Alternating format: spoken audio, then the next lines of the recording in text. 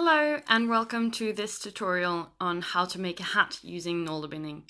This is part 2 and as you can see I've already finished my hat.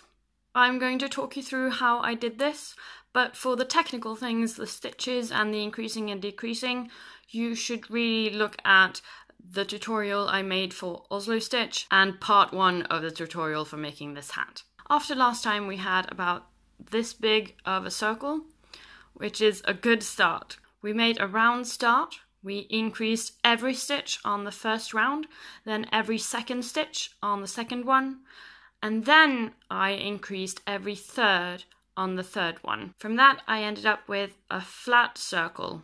After this it becomes a matter of trying it on and approximating how many you need to increase. The rule of thumb is that if you increase, it's more flat. So here, lots of increasing. If you don't increase, it becomes more of a cylinder, like down here. So you can see it's rather straight here, and that's because I haven't increased anything. So what you should do when you come to the 4th to 9th row, you should increase evenly around to keep the hat round, and increase about 4 to 6 stitches every round until the hat feels like it will fit if you don't increase anymore, or you get to the 9th row. So the key is to always try it on continually and increase evenly around the hat. And remember that the more you increase, the flatter it becomes, and the less you increase, the more like a cylinder it becomes. For the rest of the hat, until it covers as much as you want of the ear, you should just continue without increasing. If you want to have a folded edge like I have, you could do as I did and decrease a little along the line where you want to fold. This gives a bit of a better fit.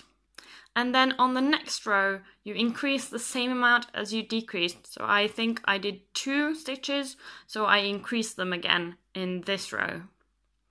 And then go straight until the last few lines where you want to decrease again to keep it in the same shape as the rest of the hat and following this curve. When you're finished, just tighten the last few stitches, as you see I've done here, and then sew the remaining thread into the rest of the hat.